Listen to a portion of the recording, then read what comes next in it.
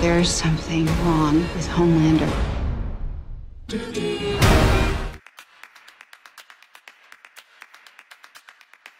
Well, you know, it actually, in the writer's room, it evolves kind of logically. I mean, you know, we were going through superheroes we hadn't hit yet. And someone said, well, Ant-Man. And at the time, there was that whole meme of like, why didn't they just finish Avengers Endgame by Ant-Man going up Thanos' butt and blowing him up?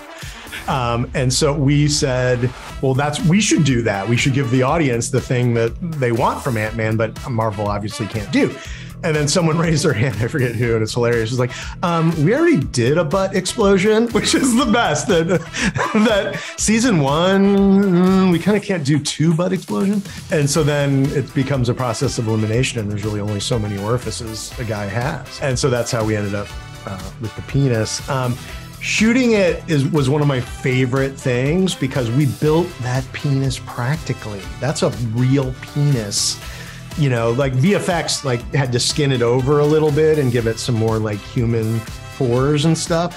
That is an 11-foot high, 20-foot long penis. That tunnel inside is really the urethra inside that giant penis.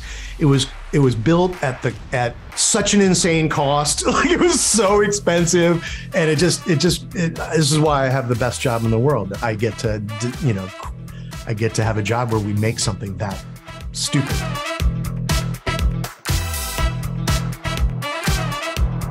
But no, we just, you know, we just kind of go for it. I mean, as long as it helps like flesh out the world or like has a real point in the story, you know, they tend to be, you know, really cool about it. And so yeah, no.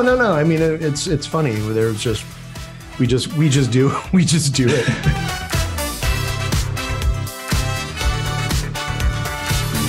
He's shooting in front of a big green screen, but everything that is in the foreground that he's interacting with is real. So there's these real giant lines of cocaine, but you know, like in the deep background, there's like a giant bong and other things that were CG added. So it's a combo of practical and CG. And, you know, we just wanted objects that like you would never see in Ant-Man.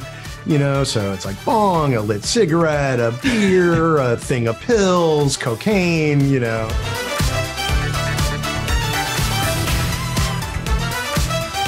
We have a really good time for as much as everyone watches like kind of with their head, you know, with their hands over their mouths.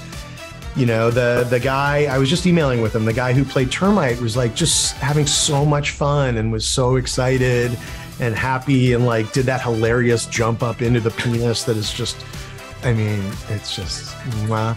And Tomer and Karen had such a good time figuring out the fighting is always so fun. And so it's really like, you know, for people who get grossed out, I always respond. I'm like, but if you knew how fun it was to make it, you would understand why we do it all the time.